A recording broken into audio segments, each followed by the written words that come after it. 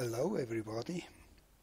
I got a question from Petrovits Istvan. I don't even know if I pronounce his name right, so sorry if I didn't. In one of the comments about the Thicken tool. Since I thought this might be interesting for one or another as well, I thought I'd do a little tutorial. So I start with the easy shapes like this one. I delete the top half like so and go out of Subdivide mode and take the Thicken tool, and we have the options offset, scale, max smoothing angle, which is quite an important one, thicken, and sharp. The sharp option is not described in the help, but I think I know what it's doing. You will see. So let's click in the viewport, and on the blue handle, these shapes are generally absolutely no problem. Neither if we enlarge them with positive offsets or with negative offsets, doesn't matter at all. We have a slight slope here, which we might like or not, which can be corrected very easily. Also, this sharp here is maybe something we want to have or not, because it puts in additional edges. But maybe you want to have this, for example, to give a color, like making something like this. L key, M for material 1, and make it something red-ish,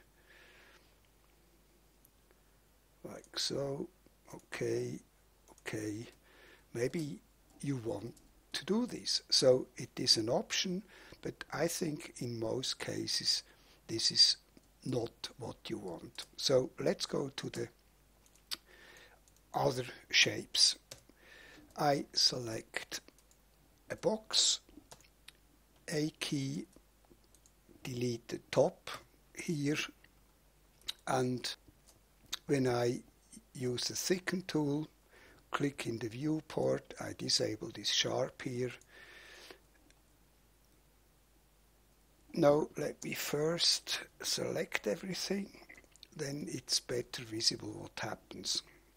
So click in the viewport again, and first I bring it out on the positive offset. This might be what we want to have or not, but if I do it on the negative one, this is definitely not what we want. This looks horrific, and this is where this max smoothing angle comes in. It's really a bit misleading, because it only has two values, either 90 degrees or less. I could put in 0, it would have exactly the same effect, or more than 90 degrees. So I put in 90.1. I could also put in 180, and it would have the same effect. So you see, now it's doing what we expect, except when we go to the side view, that these edges are not parallel, and this is where this sharp option comes in. So I click sharp, and boom, it's exactly what we want. So I think on square shapes we want to have this sharp option active, but the best thing really is if you try to see what changes if you use it or if you not use it. So here it's pretty well visible. Okay, so let's undo that.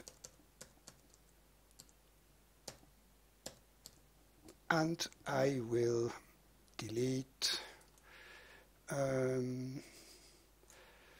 these edges and these ones. Go to the top view, action center, origin, and rotate this a bit till that's like so. Perspective. Now I select these edges here, not this one, R key, and bring them together very tight. Now I subdivide this a couple of times like so, select some polys in here, delete the rest. I don't want to have it on the full, it's just as an example. So if we have to thicken corners like this, then as long as we can go to the positive offset, we have no problem at all. It will be just fine. The problem is sometimes we cannot, because some shape is already given or whatsoever, and we have to do a negative offset, and this is when it gets a little bit more complicated. So let me put this in. We might be able to remove some edges to not get into this problem, but maybe this is not desirable, and it can be even worse, like so. And the only solution to such a problem is to rebuild this area with much less geometry.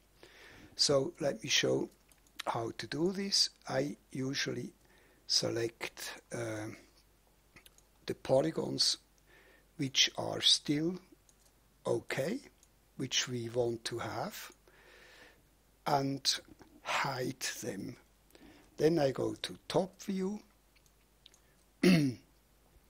select all the other polys and delete them and unhide. Perspective mode. Now first, let me select this, L, delete. I only want to do it on one side,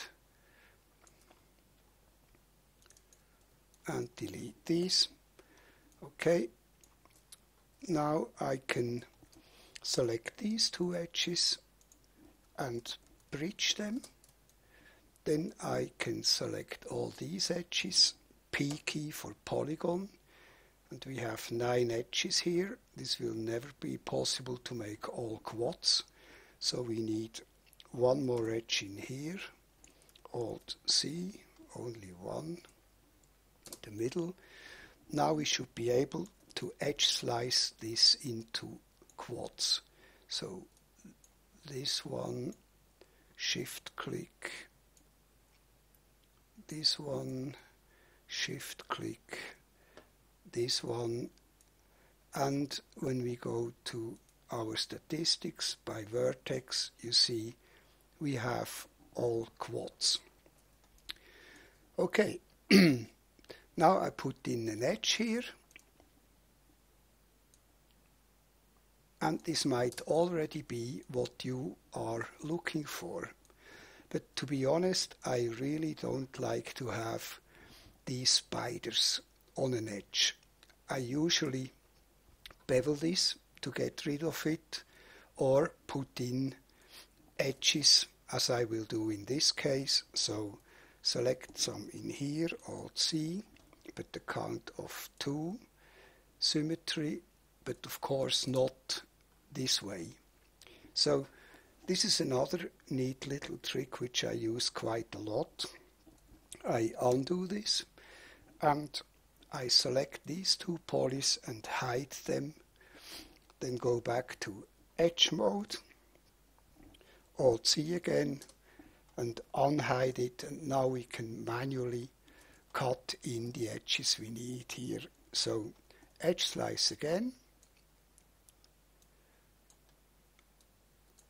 and do the same here, and be sure you have inside polygons enabled. Put one in here, here, here, and here. Shift click, put an edge in here, shift click, an edge in here, and now we have an absolutely perfect. No, I didn't get rid of the spider, my fault, so I select these two words first, then this one last, and join them. And now we are good. So this is basically all I can tell about the Thicken tool. And there is one little thing which I would like to add. I get quite a lot of emails telling me I should use the custom thumbnail. I know this possibility exists and I just don't have it. The reason is very simple. YouTube has only partnered programs with the 20 biggest countries. And you might know that Switzerland is not belonging to the biggest countries. So this is why we, and for example also Austria, are not included in this partner program.